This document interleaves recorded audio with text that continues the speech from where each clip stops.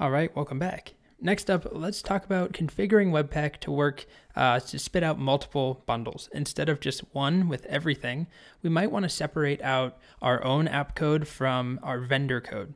So let's say we're using the bootstrap JavaScript and a couple, jQuery and maybe some other library that we need. But they're not going to change very much or ever in our application, but our main code will. So we can have two different bundles, and one of them will be vendor.contenthash.js. It will stay the same almost all the time unless we update that code or we upgrade which version of Bootstrap JavaScript we're using or something like that. And then we can have our main that changes more frequently. So this is actually not too difficult to do. All we do is set up a different entry point if we want. So inside of source, I'm going to make a new file called Vendor.js. And to start, I'm just going to put, alert hi from vendor. Just like that. And then I'm going to go into my webpack-common.js where we have our entry. It's set to index.js. I'm going to make it an object instead. And then each property will be the name portion of a file. Main will be based off of index.js. And then vendor will be based off of /source/vendor.js.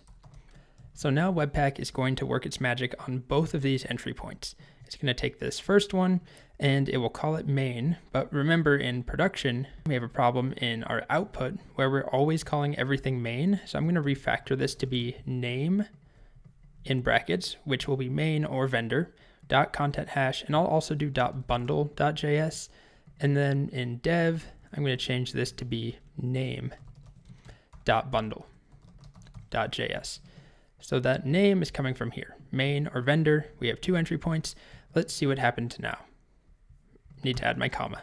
All right, let's try it with npm start using the dev server. It opens it up. Okay, so we get hi from vendor and then everything else loads.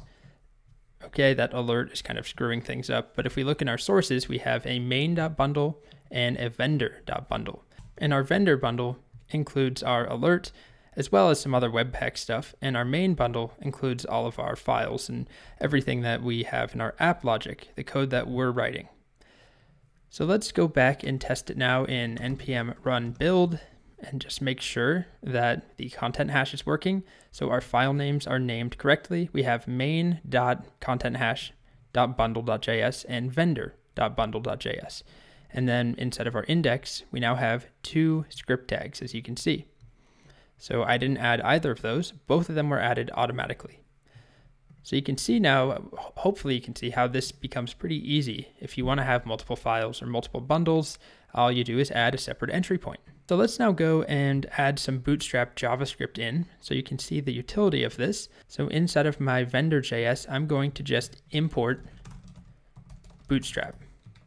Just like that. We already installed Bootstrap up in Node modules, and we're using the CSS, but we're not using, here's a CSS by the way, we're not using the JavaScript. If I wanted to add a navbar in, which requires JavaScript, let's just use this simple one here, which will use JavaScript when you collapse or when you shrink the page down, it will collapse into the little hamburger menu.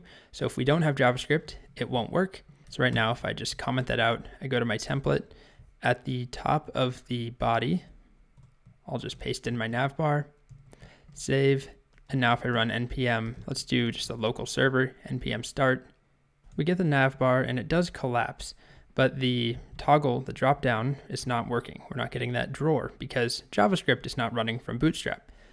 So we go back to our code in vendor.js, I'll import Bootstrap, and you can see we run into an issue. So after I saved over here, and I imported Bootstrap, I didn't even have to restart the server, but it says that Bootstrap can't resolve jQuery, which it relies on, and popper.js. So two dependencies I'm going to install, npm install -- save dev jQuery and popper.js. On the Bootstrap docs, it makes it pretty clear that you need those in order to use Bootstrap. I just didn't include them right away because we were only using the CSS, which doesn't depend on those. So now if I run npm start, and here we go. As I collapse this down, there we go, our JavaScript is working.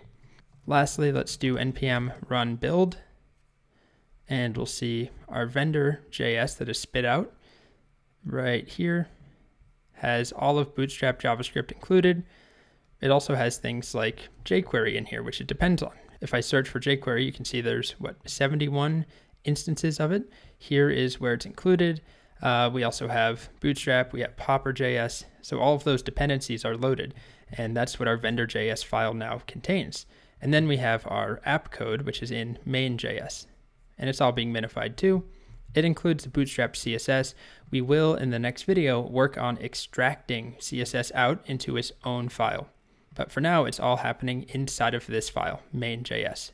Okay, so we just split up our code. We imported Bootstrap into Vendor.js. You could follow this pattern with whatever other libraries you're using. So aside from Bootstrap, if there's other JavaScript libraries that you want, you can put them in Vendor.js and they will be bundled together into their own file. And it will always be that same content hash unless those libraries change or you somehow add something new in here or change the code. This allows a browser to cache this file separately, which is less likely to change, and then your main file could change a lot more often.